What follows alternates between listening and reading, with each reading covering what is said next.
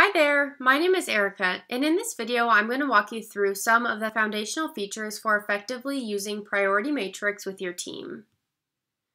Organizations choose to trust Priority Matrix for their single source of truth for multiple reasons, including increased visibility for better teamwork, email management support, reporting options, and automatically generated one-on-one and team meeting agendas to support quick and productive meetings.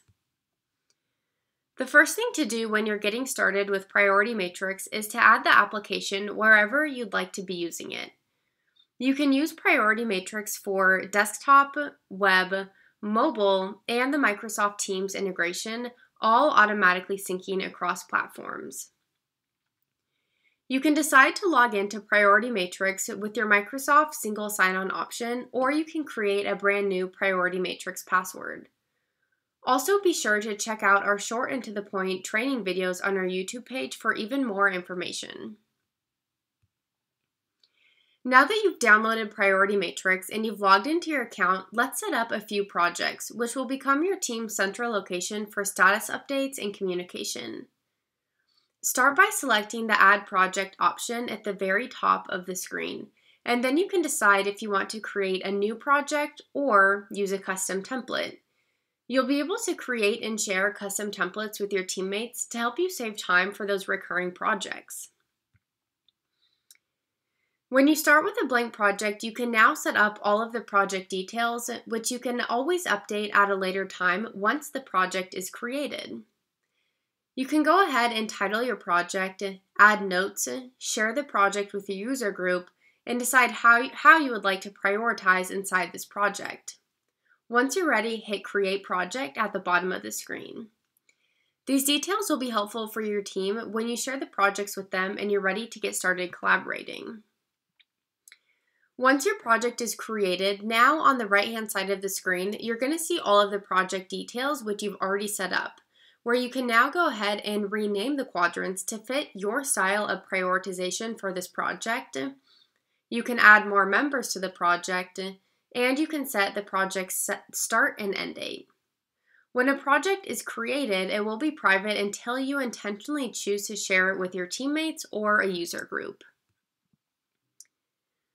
On a task level, you can add action items to your project by using the Add Item button at the top of the project, or you can simply double-click inside one of the quadrants where you want to prioritize your item.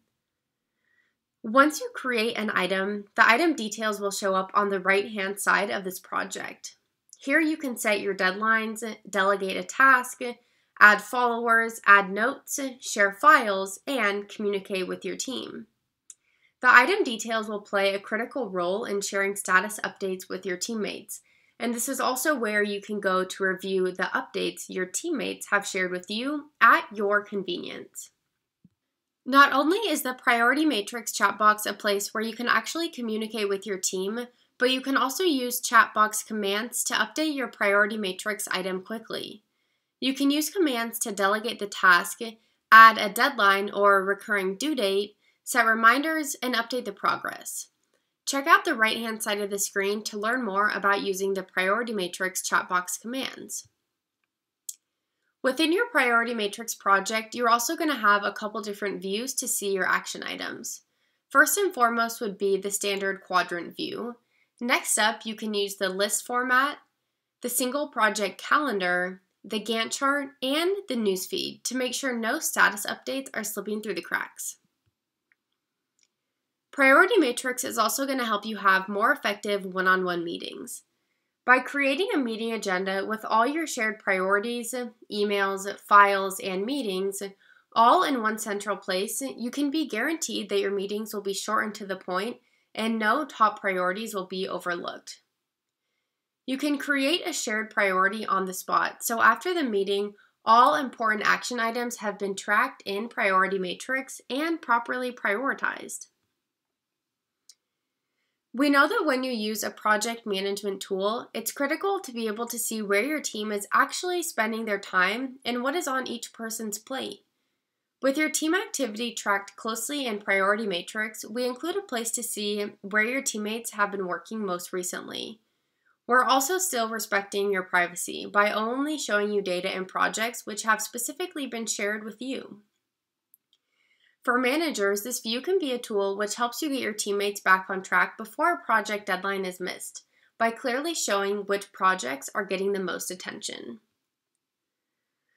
Lastly, Priority Matrix supports email management by allowing you to quickly prioritize your emails. Use the Gmail or Outlook 365 extension to make sure all of your top priorities and emails are tracked within Priority Matrix.